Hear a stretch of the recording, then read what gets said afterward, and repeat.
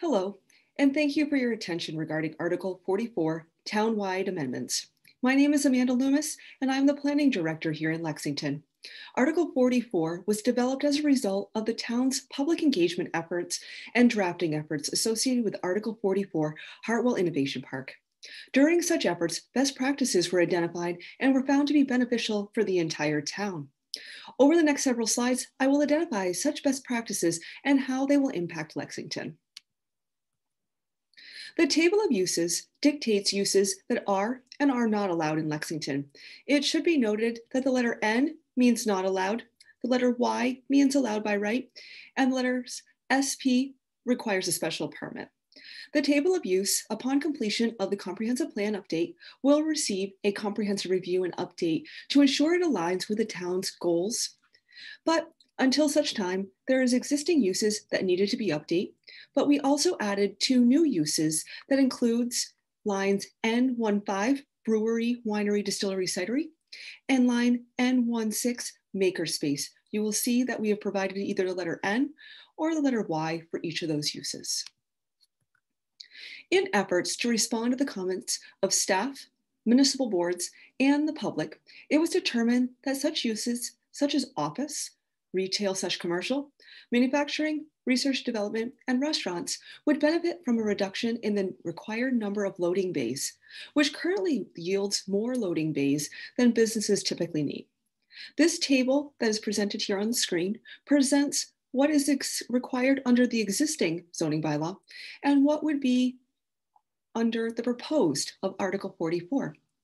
Also, to the right of the screen, it shows the number of loading bays that would be required based on the size of a building in perspective to those numbers. It should be noted that by reducing the number of non-needed loading bays, this will result in a decrease in impervious area and also a better site design. In efforts to reduce single occupant vehicle trips for office, research and development, and lab space, Article 44 proposes to require additional ride-share off-street parking spaces for projects with 50,000 square feet or more. This requirement currently exists within the Lexington zoning bylaw at 1 parking space per 150 off-street parking spaces, which we would be then shifting to 1 ride-share parking space per every 50 off-street parking spaces with a minimum of 2. Another effort to increase mobility within Lexington includes the requirement of 2 bicycle parking spaces for every 15 parking spaces. This is compared to what currently exists, which is 2 bicycle parking spaces for every 20 off-street parking spaces. Although this may result in a small increase in bicycle parking, this should be essential to both bicyclists and also the future bicycle infrastructure. Another way to decrease impervious pavement would be to provide parking options through shared parking agreements. This may allow 2 businesses with opposite schedules to share a parking lot.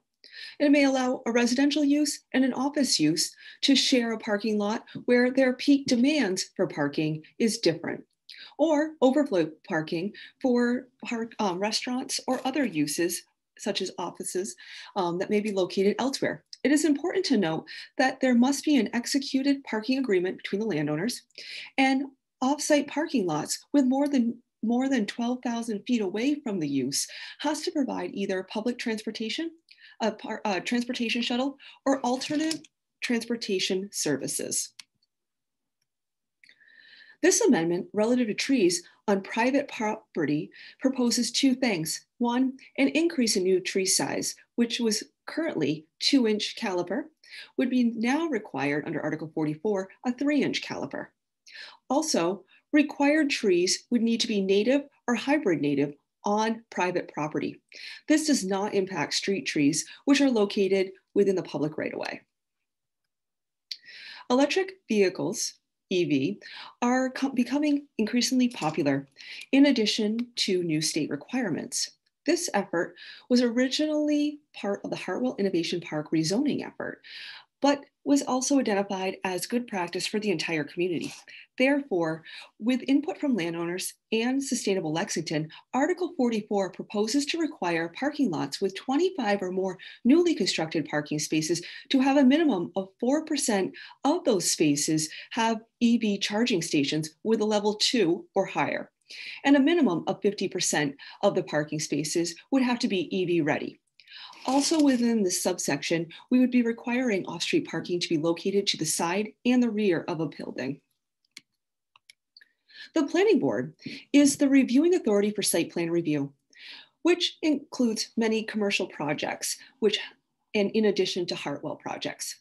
This update to the review of projects sets expectations for developers to create sustainable, climate-sensitive projects, and also requires landscaping to be both functional and aesthetically pleasing, provides transportation options aside from the single occupant vehicle, and protects surface and groundwater. But it also sets the expectations for developers and sets the standards as which the project will be reviewed under. Updates to definitions that will call out specific uses or provide clarification as to what Lexington wants or will allow is also part of Article 44.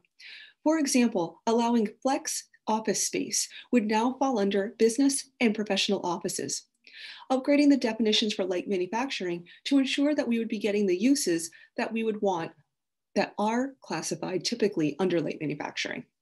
Also allowing brew pubs to be classified as a restaurant. To ensure Lexington remains current, several new uses were added to the table of uses, but we also had to add definitions that to be associated with those uses, such as makerspace, which is a great option for former governmental buildings or commercial spaces. There are successful examples of makerspaces in Brookline, Watertown, Cambridge, and other areas within the Commonwealth. It is also important that these uses be called out in the bylaw so that when developers are trying to see where their use could fit into a community and they come across a term within the zoning bylaw, they can do further investigation into that community. If such use is not specifically called out within a zoning bylaw, then often those applicants or businesses will continue to look at other communities where they find their uses that are allowed and easily called out. Thank you for your time, and staff is available to answer any of your questions.